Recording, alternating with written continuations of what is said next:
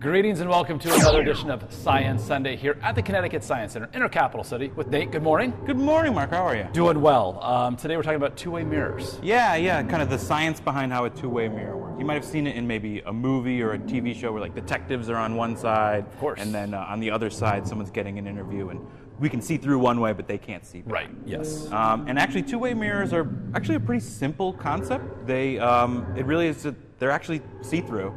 And it's our eyes that are kind of doing a little bit of the magic. Okay. So a two-way mirror, we can think of it as having a reflective side, but also there are spaces for the light to go through. Okay. The same way that this right here has a reflective side. It's not a mirror finish. It's white, though, and it bounces back to your eyes. Mm-hmm. And our eyes just are going to be able to see the brighter spots more than they're going to be able to see the dimmer spots. Gotcha. So when if you're watching those movies or TV shows, you'll notice that the detectives who are watching and secretly listening to everything, they're actually in a very dim room. Right.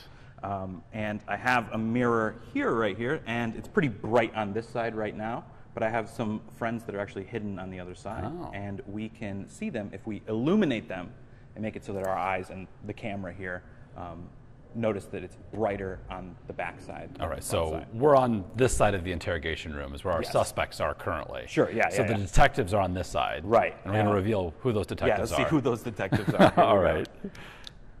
Yeah. Oh, look at that. We've got a dino back there. Yeah, we got a dinosaur, a tennis ball, and a tiger ball, I think. Okay.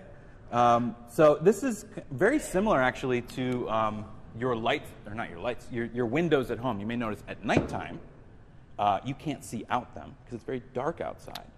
It's the but reverse. Someone on the other side can see in because it's Easily. brighter, and your eyes are they're able to see brighter things more easily than dimmer things. Excellent. And your window at nighttime is a little more like a mirror. Okay. So it is just a mirror coating that just lets light through. Good stuff. And speaking of like the brightness of light, that's a nice segue to what's actually happening this weekend, today specifically at the Science Center. Yeah, so we have one of our sensory-friendly days where we kind of dim the lights down, turn down the sounds a little bit, so that our friends on the autism spectrum can come and enjoy the museum as well if they have any sensory issues.